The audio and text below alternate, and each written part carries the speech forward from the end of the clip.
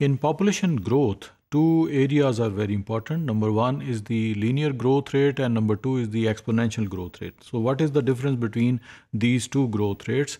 Actually जब हम linear growth rate की बात करते हैं तो उसमें यूनिफॉर्म ग्रोथ रेट है, यानी अगर उसमें ऐड हो रही है पॉपुलेशन तो वही ऐड जो हो रही है, जैसे $100 अगर मेरे पास है तो आफ्टर 10 ईयर वो $200 हो जाएंगे और आफ्टर 20 ईयर्स वो $300 हो जाएंगे। But in exponential growth rate में जो प्रॉफिट है वो भी ऐड हो रहा है। लाइक अगर मेरे पास $100 हैं तो सेम आफ्टर 10 ईयर्स में वो अराउंड अबाउट $260 होंगे, and in 20 years it becomes more than $650।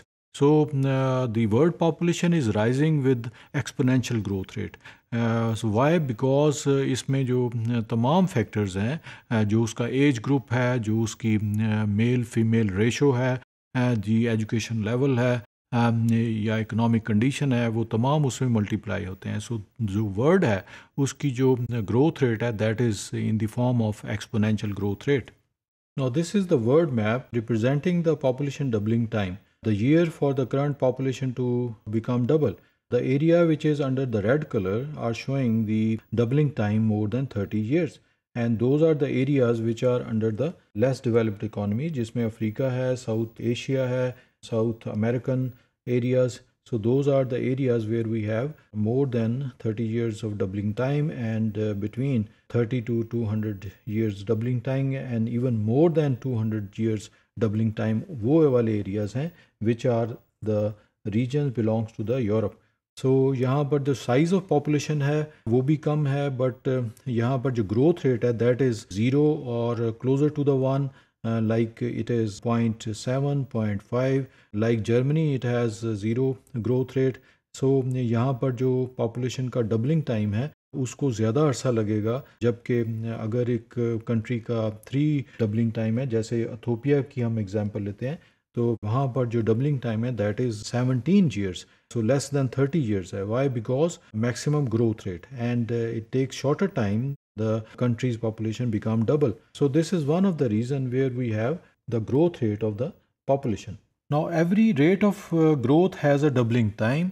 During the middle of the century, when the world population was increasing at an average rate of 2%, its doubling time was 35 years. During the mid-1980s, when the rate declines to 1.8%, the doubling time slowed to 39 years. Today, world population doubling time is 51 years, and the continuing slowdown is one of the bright spot in the problematic demographic picture. Now, this is the map of the South Asia. In South Asia, in recent year, was still doubling time was 36 years. Pakistan has 25 years, much faster than the world average and indicative of the changing population map. Now here this map shows the European continent. Europe population is not growing by normal means at all. Northern part of Europe has doubling time from 30 to 200 years, but most of the European जो यहाँ countries हैं, like this the area which is to the eastern side of Europe, the peninsula जो है जिसको हम Spain और Portuguese कहते हैं, इटली इसमें शामिल हैं, those are the areas where we have the negative population growth rate, और इसका more than 200 years doubling time है. So is a very slow growth rate as compared to the rest of the world. Why? Because of the growth rate which is less than 0. Now the time required for a population to become double is called the doubling time of the country or a region. So the high growth rate जो है या doubling time जहाँ पर कम है, यानी कम सालों में जो पॉपुलेशन डबल हो रही है, वो वाले इलाके हैं जो कि लेस डेवलप्ड इकोनॉमीज़ हैं, जहाँ पर अपॉर्चुनिटीज़ कम है, इकोनॉमिक कंडीशन अच्छी नहीं है, वाटर ड्रिंकेबल नहीं अवेलेबल, सो पॉपुलेशन में एजुकेशन नहीं है, पर कैपिटा इनकम कम है, सो वहाँ का जो डबलिंग टाइम है वो कम अरसे में पॉपुलेशन डबल हो रही है, यानी डबलिंग टाइम कम है।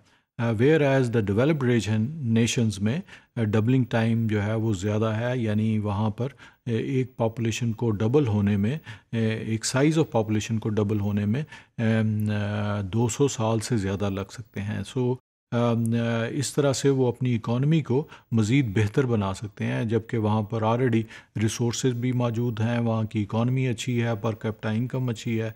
So that's why the per capita consumption is more than the rest of the world. So this is one of the criteria when we are dealing with the population of the world.